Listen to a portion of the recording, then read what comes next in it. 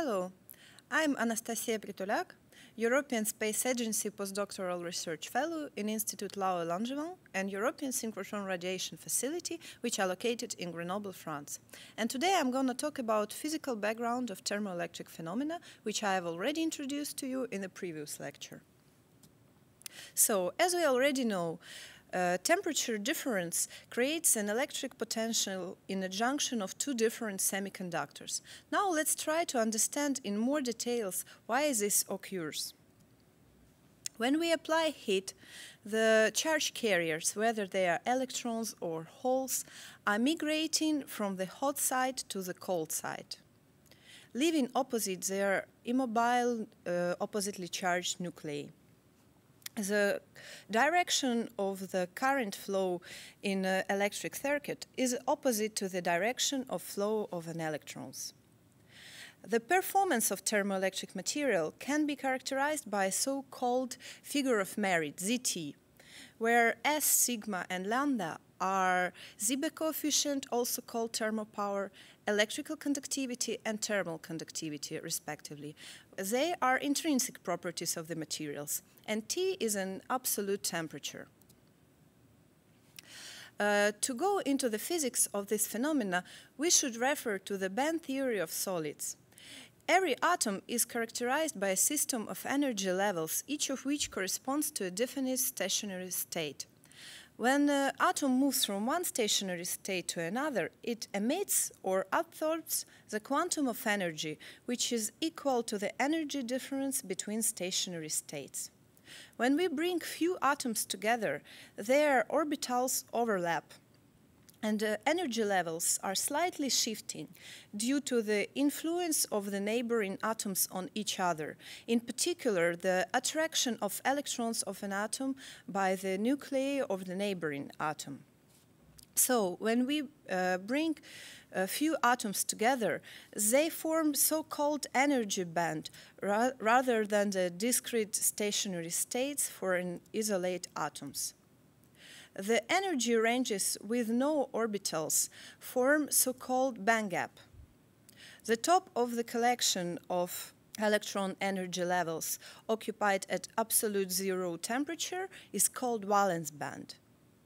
And the lowest band with unoccupied states called the conduction band.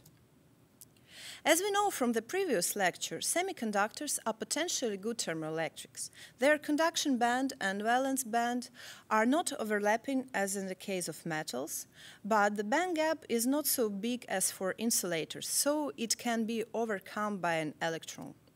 Here it's also important to introduce the concept of a Fermi level.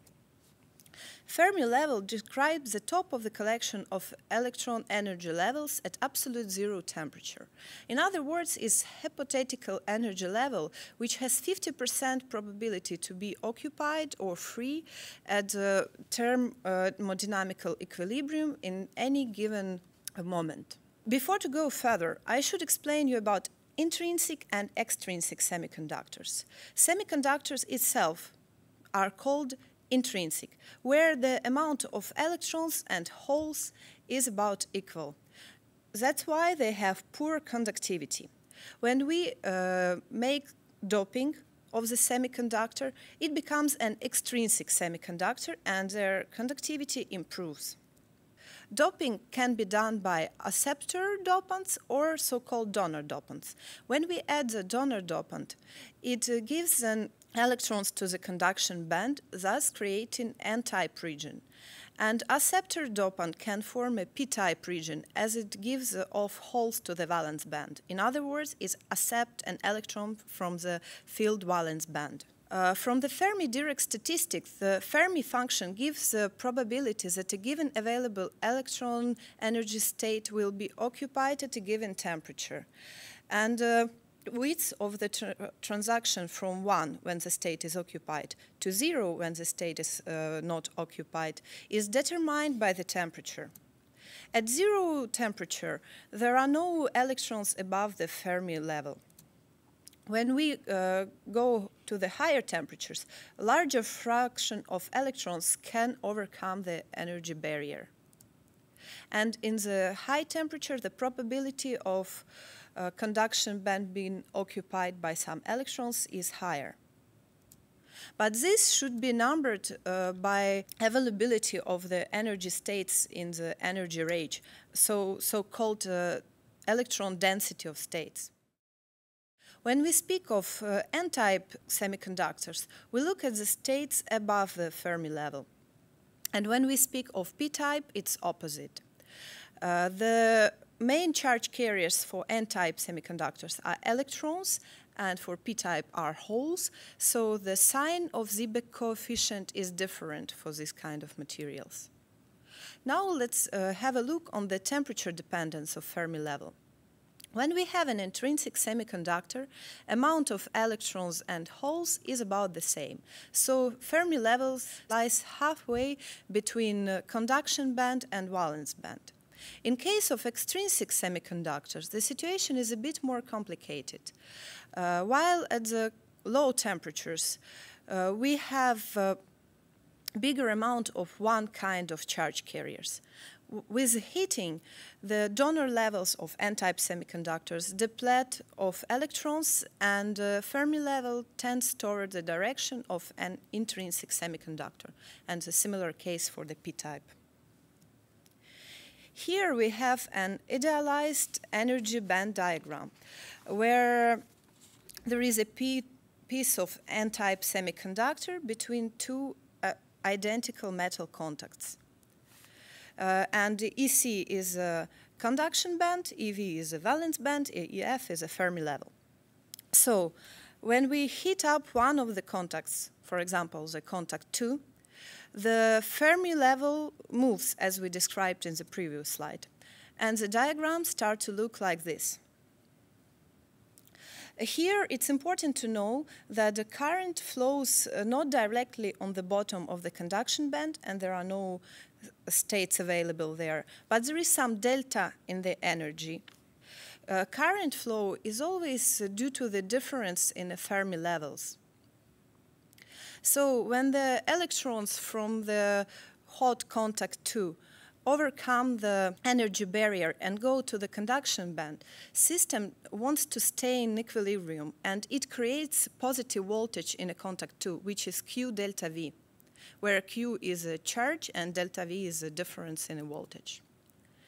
If we make the probability of conduction band being occupied by the electrons from the contact 1 and contact 2 equal, and put equality between two Fermi functions and replace EF2 and by EF1 minus the Q delta V, we get some value which show the proportion between temperature difference and voltage difference. This value is Seebeck coefficient. So Seebeck coefficient is proportional to the difference between the energy at which electron current flows and the Fermi level.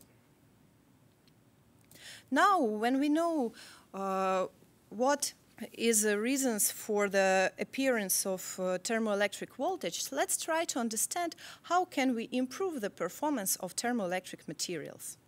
Thermopower, electrical conductivity, and thermal conductivity all are dependent on carrier concentration, and thus they are not independent on each other. We get high Seebeck coefficient values when Fermi level is far below the conduction band. But to get a good electrical conductivity, we need the Fermi level to be in the conduction band. There is some characteristic, so-called power factor, which gives us an optimal values for Seebeck and electrical conductivity. And we get the maximum power factor when the Fermi levels lies close to the edge of the conduction band, but not yet in it. Also, the important factor here is the thermal conductivity. For the semiconductors, the lattice part of the thermal conductivity has a stronger effect than the electron part. And the lattice part of thermal conductivity is determined by the phonon mean free path, phonon velocity, and heat capacity. In order to improve these properties, what can we do? For the improvements of Debye coefficient, we can alter the band structure by doping and co-doping and try to get high density of states near the Fermi level. To improve electrical conductivity, we decrease the polarity of the covalent bonding, we try to increase the mobility of charge carriers, we can produce nanocomposites with pieces of metals in order to improve conductivity. And for reduction of thermal conductivity, we need to intensify the scattering processes, including a phonon-phonon scattering, phonon boundary scattering, and phonon impurity scattering. Thank you for your attention, and goodbye.